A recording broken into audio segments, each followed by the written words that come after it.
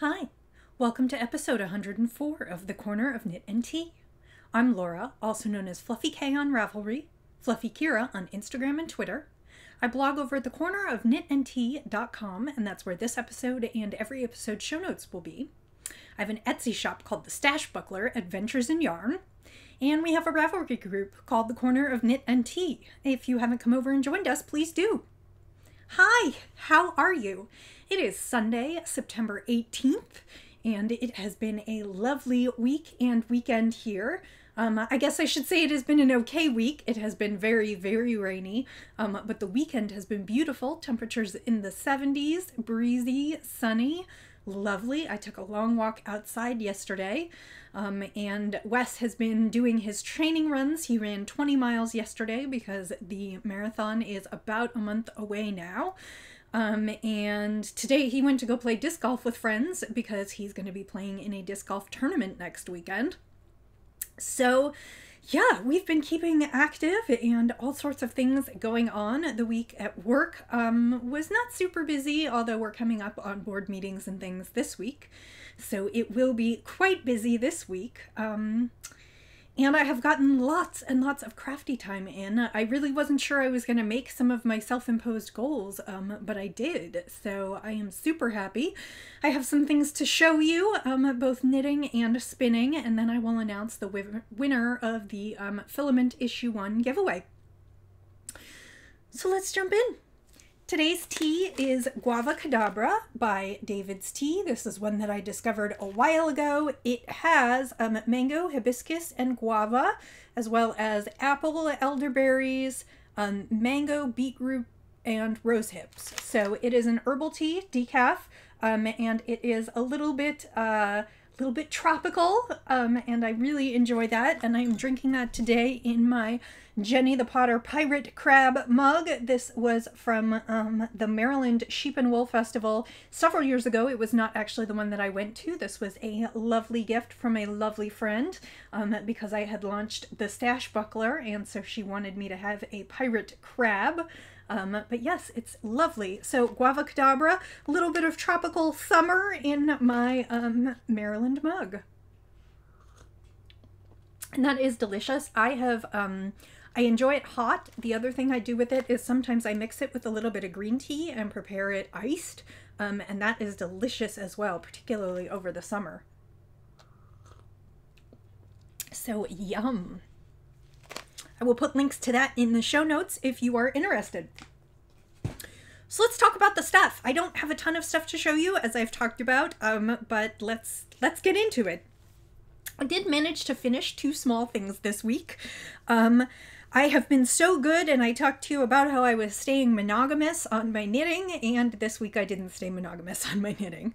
I needed something little to sort of break it up, and so I wanted to knit a couple washcloths for the new nephew. I can't remember if I told the story on here or not. The last time I was there visiting my niece Roxy, who is almost 3, she asked if I could do bath time with her.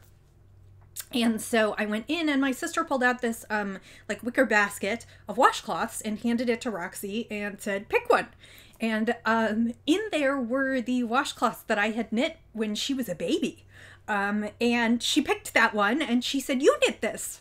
And it was really, really sweet. And the ones that I knit for her were hot, hot, hot pink, like that neon pink. So I decided maybe I'd knit a few more in slightly less pink colors for the nephew. Not that I'm like a huge gender color believer, but I just thought I would do something a little different. So I knit these 2 washcloths. The pattern is Leafy Washcloth by Megan Goodacre. It is a freebie pattern. It has a variety of permutations and combinations. You can knit it garter, you can knit it stockinette with a garter border, etc. These are super quick. I do them in an hour, maybe an hour and 15. I mean, I can easily do one in an evening, and that's what I did. I would spin a little bit, I would knit a little bit, and so I have 2 of these, and actually I have a third. It is still wet. I did it yesterday. So just a few little washcloths to add to the package of things that I'll be sending my sister for the new baby, but I wanted her to have some that weren't hot pink, just in case her son doesn't care for hot pink. I'm sure he'll have plenty of pink with a little older sister. But yeah, so a couple washcloths done, just a little bit of stash out.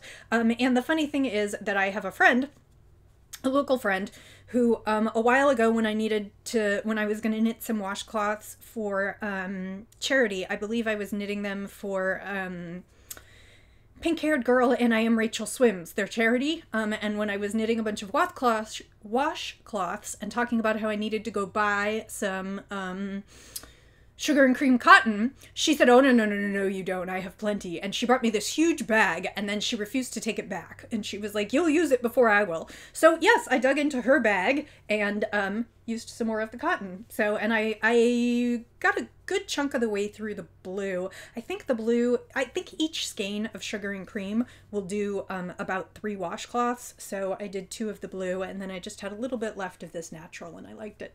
So those are going to my nephew. That is the only thing I've finished this week. But I've made great progress on my sweater. So this is my Rhinebeck sweater. It is Ardara by Carol Feller, and I'm using Cascade 220 heathers in a green colorway called Irlande. And last week when I showed you, I was about 14 and a half inches in, and had finished the waist shaping, and was continuing to where I was going to start the bust shaping. And I said I needed to knit, I think last week I said 21 inches. That actually was the smallest size. I needed to knit to 22 1/4 for my size. And so I kept measuring along the way, and decided roughly where in the pattern I needed to be. And then I measured, and I'm actually at 23 inches. So I'm a little bit beyond where I need to be, but here is what I have so far. So I'll just cover me up for a second. So remember, this is going to be like a tunic length sort of waistcoat. So this length right here is the bottom through my armpits. So it is long, but it is kind of supposed to be like a coat kind of thing. And I am now at the point where I am going to divide for the sleeves. So when I am done podcasting, I'm going to go out and start working. This is where you divide for the front and backs. And the interesting part about the sleeves is the sleeves for this are just made by casting on additional stitches at the side. So I anticipate that this, or hope that this will go fast. My goal would be to basically be done with the sleeves and shoulders and all of that by next week, so that the final week in September, by next weekend when I podcast, so that the final week in September can be devoted to the shawl collar and the button bands and just a little bit of trim around the sleeves. Remember, this is a short sleeve, just like a cap sleeve. So I think the color is pretty true here, and you can see the beautiful, beautiful cables. I am super pleased with my progress on this one. I am just finishing, I guess, my 3rd and a half ball. So that would put me at about 770 yards in this sweater already. And I have one more wound up, and I'll probably wind up a second one this afternoon. I would guess 2 to 3 more balls to finish the project. So that will be a nice sized sweater in a nice sized chunk out of the stash. And I am super pleased. So Rhinebeck, here we come. And I think I'm almost on schedule to finish by the end of the month, which would be lovely because I have a ton of other things I want to do.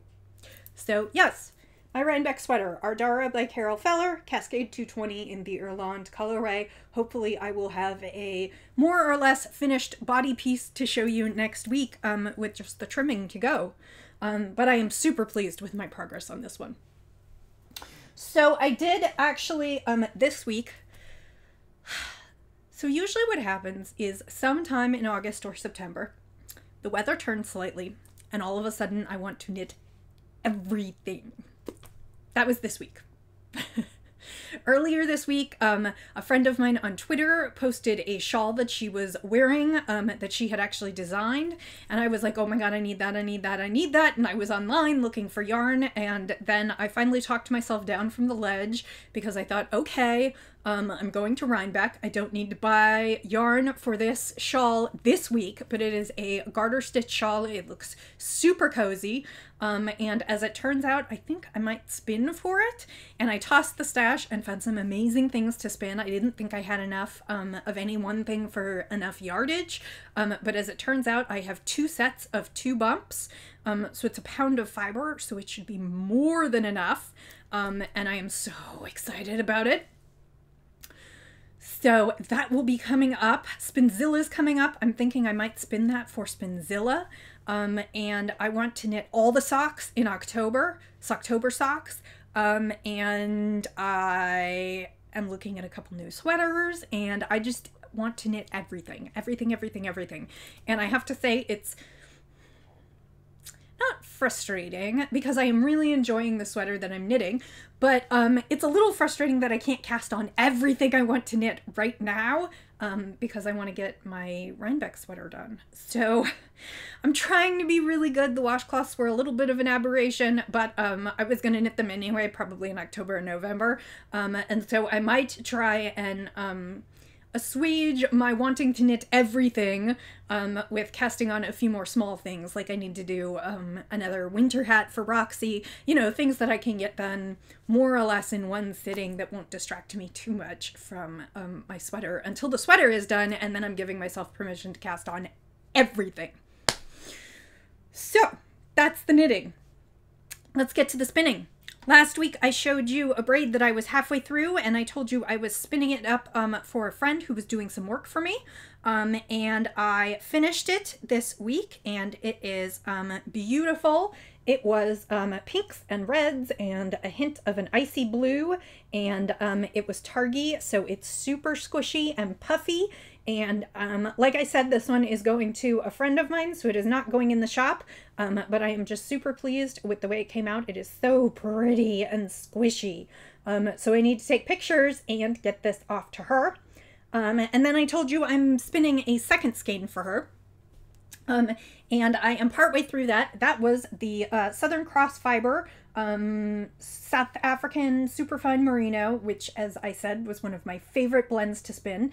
And actually, the fiber that I found in my stash for that shawl for me that I'm talking about spinning for, it's all South African Superfine. I'm so excited! Anyway, I am halfway through this one, so I will be working to finish this one up. This is the colorway Sea Fog. It is kind of a lavender gray. It is spinning up beautifully, and these will be the 2 skeins that I send to her. Which brings me to what else I'm going to spin this week, because this one should be done in the next couple days. And I pulled out, I have a couple braids that I wanted to get to by the end of September, and September has flown by, and mostly I have spun for prizes and for trade, so I need to spin something for the shop, right? This is the June to September Crazy Twisted and Arbitrary spin-along fiber. It is Fat Cat Knits. It is her Panda fiber, which is 72% superwash merino, 14% bamboo, 14% trilobal nylon, and the trilobal nylon is sparkly. So this will have a little bit of subtle sparkle to it, and this is called Rapture, and it is pinks and reds and browns and a little bit like what I just spun, except it doesn't have like the blue in it. And I think this is going to spin up lovely. If you are a spinner and don't know what I'm talking about, there is a group on Ravelry called the Crazy Twisted and Arbitrary group. And 4 times a year, they're in 3-month blocks, they do spin-alongs where they contact an independent dyer, and the independent dyer comes up with a theme. I'm trying to remember, I think this one was Impressionist paintings. And everybody who is a member of the group is welcome to post photos in a thread, and we vote on those photos, and the top anywhere between about 5 and 8 photos are given to the dyer as inspiration for colorways. And then the dyer comes up with as many or as few colorways as she or he wants. Most often it's usually 2 colorways. Sometimes it's more, sometimes it's less. And then you have the opportunity to buy those colorways. Unless it's a super famous dyer like Southern Cross Fiber or Hello Yarn, your opportunity to buy those colorways is usually in unlimited quantities. So you can purchase what you want. They usually do it on a couple different bases. I know this one was offered on the Panda base and then also on Rambolet. And then you can purchase and spin along in those months. So like I said, this one was June through September 2016. They're actually working on the October through December. Yeah. October through December colorway now. They've already had the photo challenge post, but the dyer is Fiber Artemis, and she will be posting probably in the next week or two, or usually right around October 1st, what colorways she's come up with, and her theme was birds. So anyway, so that's a little bit of a longer story about why I want to spin this before the end of September, because you can also spin and post your finished spin, and sometimes there are prizes. So I thought it would be a good idea to get this one on the wheel and going. So that is what I'm going to spin this week with these two. You'll, if you keep an eye on my Instagram, you'll be able to see progress photos, and this one, the Rapture, will be going into the shop. So if it's something that you think you might like, definitely keep an eye out for it. That's sort of the end of most of what I want to talk about. The last thing that I want to do is do the drawing for the winner of the Filament Issue #1. This is produced by my friend Anne and her friend Kathleen, and they generously offered a print copy, which also has a coupon code in the back for a Ravelry copy of their first issue, which was Filament #1 Fall 2016. I opened a thread in my Ravelry group, and it was open for just under 2 weeks, and we had 23 entries. So I ran the random number generator 2 through 24, since the first post was mine, and the winning post was number 15, Knit Tea Garden, which sounds like perfect for me. It's knit, K-N-I-T, tea, T-E-A, garden. So we have a lot in common. Knitty Garden Linda. So please contact me. You can PM me on Ravelry. Please send me your full name and your address, and I will pass that along to Anne and Kathleen, and they will get you that copy. So I suppose that's all I have for you today. I keep wanting to wind yarn and show you what I want to knit and craft next, but I really, really, really need to keep going on my sweater, so I am not going to do that just yet. Maybe next week I'll do that, because if I finish most of the body and I'm working on the collar, and next weekend will be the last podcast before October actually starts, so maybe I will go ahead and wind up some stuff and get ready for October. So I hope that you have had a wonderful week. Thank you for spending a little bit of time with me. I know this one was a little short. Hopefully in the future, in the next couple weeks, I will start getting more projects on the needles and have a little bit more to show you.